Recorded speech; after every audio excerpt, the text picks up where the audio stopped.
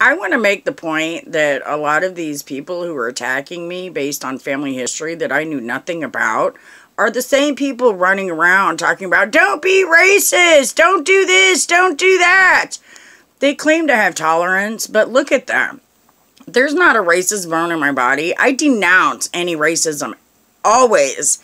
And you can tell by the people that I'm around and by my actions that I would never, ever, ever go that way. But these people don't care. And they, again, they're using history that I knew nothing about, family-wise, in order to go after me and attack me. And I didn't even see some of it. That's the disgusting part. But they want to call me a racist. Are you kidding me? This is the type of crap we're dealing with. These guys are tearing down our statues because some of these people were former slave owners.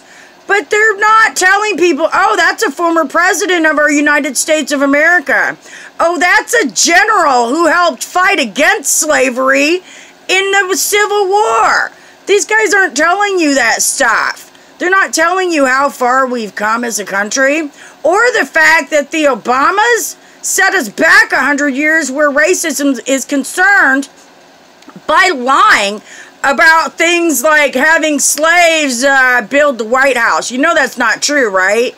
They paid everybody who helped build the White House just so people get the straight truth about things.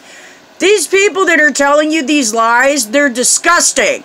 And it needs to stop. We've got to put our line in the sand here where this is concerned. Because, you know, that's an oxymoron type of a situation where you've got people that are using someone's history that they don't know about in order to bash them and blacklist them and hurt them while you're hollering, don't be racist. That's an oxymoron, you morons. Have a blessed day.